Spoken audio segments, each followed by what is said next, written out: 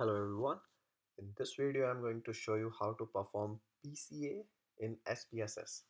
So I have this data set, and this data set has some variables representing characteristics of a person.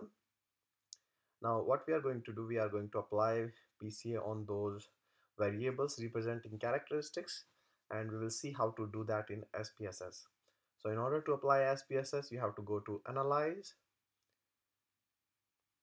and then you have to go to Dimension Reduction, and here you will find factor.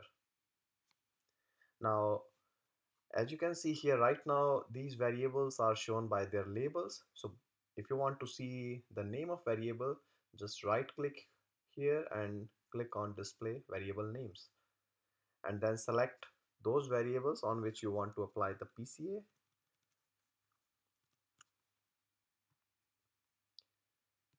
Here in descriptive, you can select what descriptive you want for your data. So here if you want some correlation matrix, so let's say we want to display correlation matrix coefficient, and let's say that's all. Or if you want to go for significance level, you can select this one as well. So here in extraction method, so by default this method is principal component.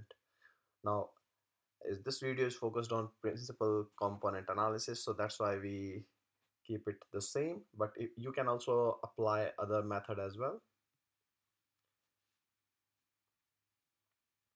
And here this eigenvalue actually specify how this analysis method will select the component. So it will select all the component which have eigenvalue greater than 1.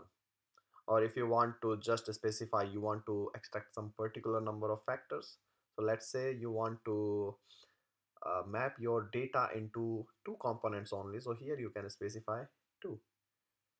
So we are going for the first option, and here in the display this is unrotated factor solution.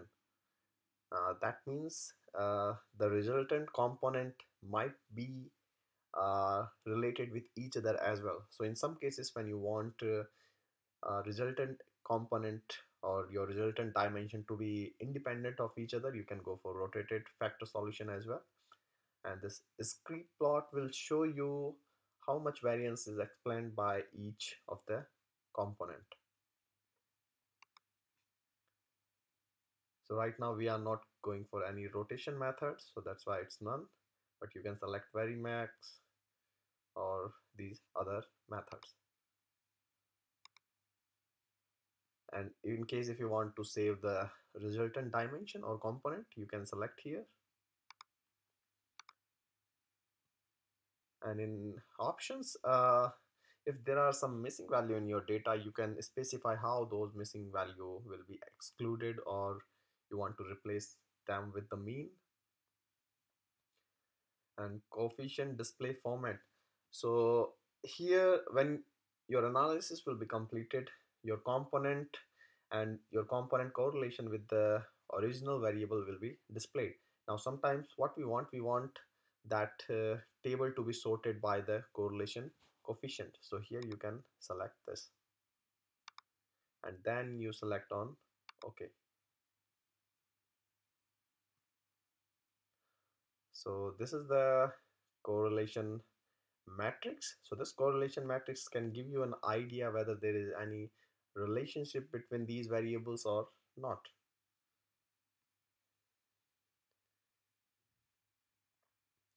And here this discrete plot actually showing uh, the amount of variance explained by each component.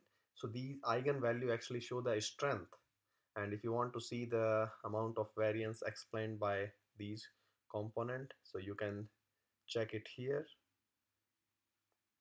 So if you can see here, total 10 components are computed, and out of 10 only 3 are selected because they are having eigenvalue higher than 1, and their total variance explanation power is around 71%.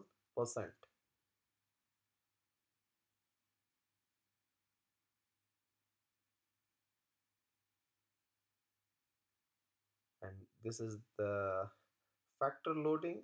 So these are the factors 1, 2, 3, and how this variable is computed out of these three factors. So these is the like the first factor contribute 0.872%, sorry, 87%, or second 9%, third 11%, and so on. So thank you very much for watching.